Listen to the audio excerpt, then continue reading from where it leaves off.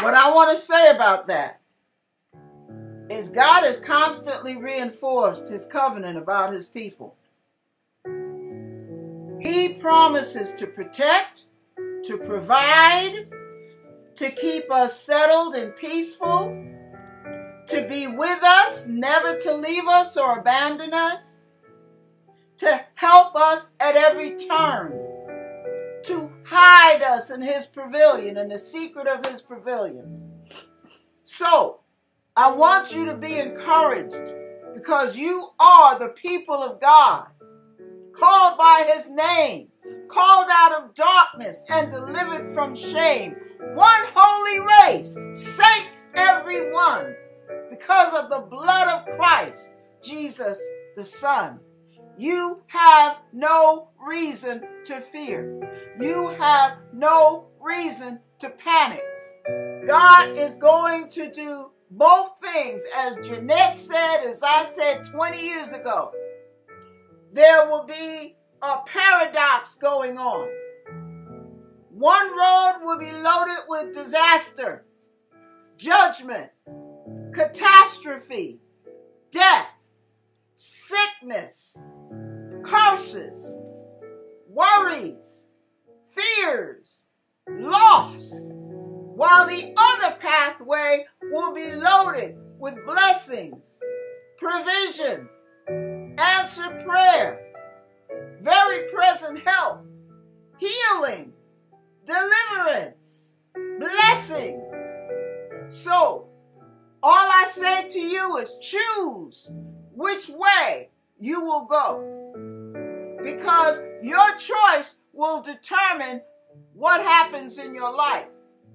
And your choice is not just, Lord, forgive me for sin and fill me with your Holy Spirit. That's at the starting point. You got a pathway ahead of you. That's where you make your choices. Your choices will determine if you turn left, if you turn to the right, if you halter, if you digress and go backwards, if you regress, if you progress, if you grow, if you don't, if you learn, if you refuse instruction. Your choices from moment to moment will determine the outcome that goes on.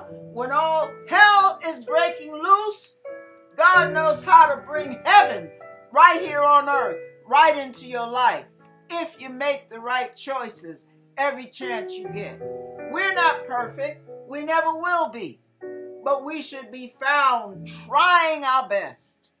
And that's all I have to say. Be encouraged. Don't allow all of that's coming worry you, trouble you, unsettle you, disturb your peace. Don't let that happen, because God's got you and God's got me. So we're good. It's those that don't know, those that can't make up their minds, those that are straddling the fence, those that are in one minute and out the other.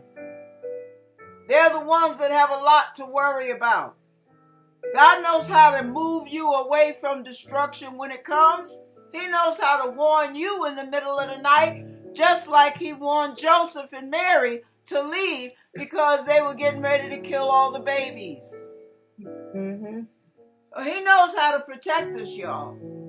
So be encouraged. We serve a risen Savior. He's in the world today. God bless you.